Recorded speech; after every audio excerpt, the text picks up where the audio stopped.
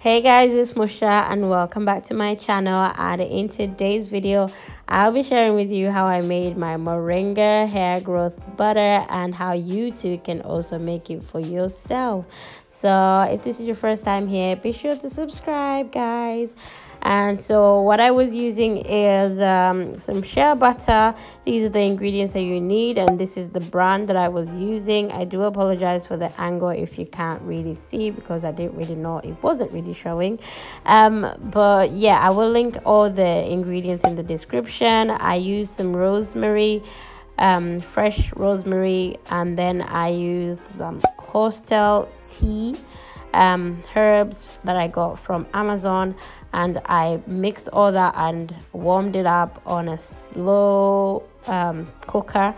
And yeah, so then I got all the goodness out of the herbs, and then I used grapeseed oil and avocado oil in that mixture. That's what you see. And then to melt the shea butter, all I use is some hot water and then place the shea butter in there. This will help to melt it without destroying all the good nutrients from the shea butter. And then I add my mixture of oils and herbs in the mixture, and because this oil was already warm, this made it easy for my shea butter to melt as well. So you want to make sure that your shea butter is melted completely, because you don't want to start blending it before it has melted. I also added some moringa powder to it,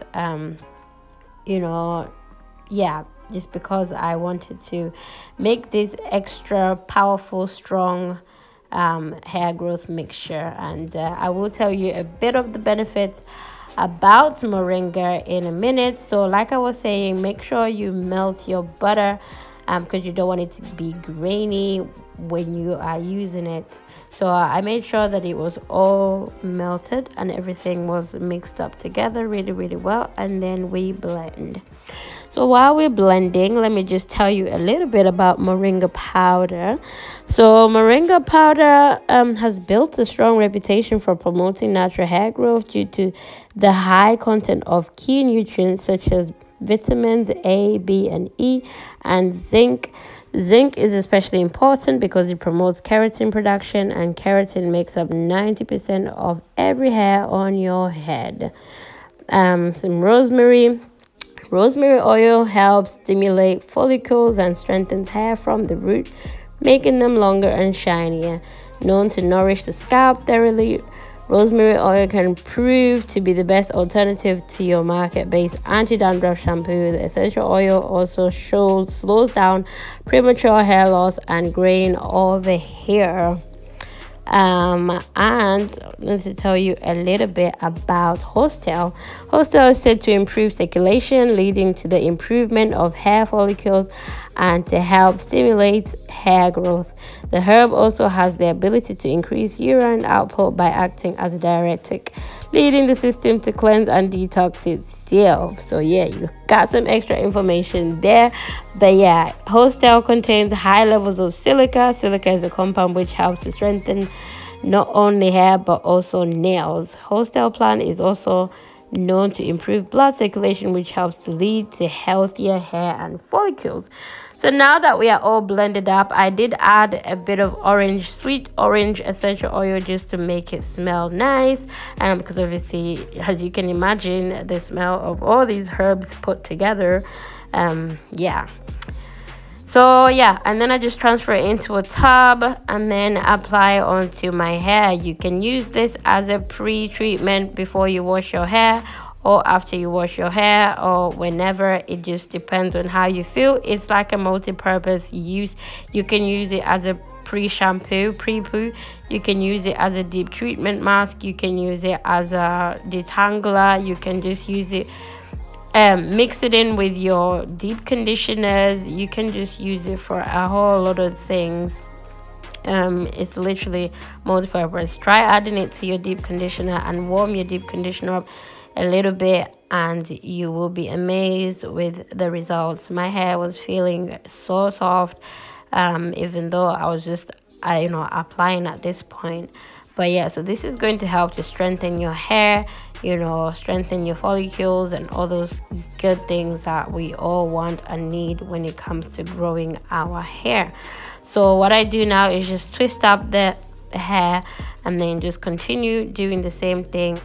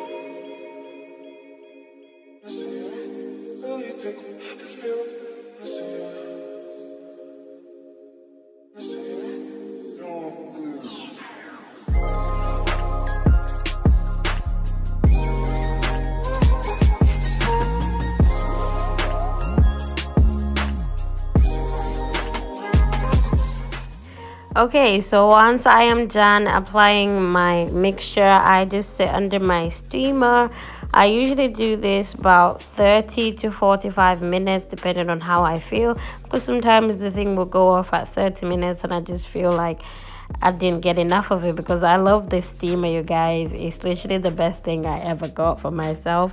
Yeah, so like I usually go on for like another 10-15 minutes after 30 minutes, just because it's so nice and warm under there. and I just enjoy the experience of steaming my hair. So that's what I usually do. Yeah, that's pretty much it for this video, you guys. Thank you so much for watching. If you found this video helpful, be sure to give it a thumbs up and subscribe to my channel if you're watching me for the first time. We'd love to have you join the family, and yeah, follow the journey to wasteland, because it's wasteland or nothing, period.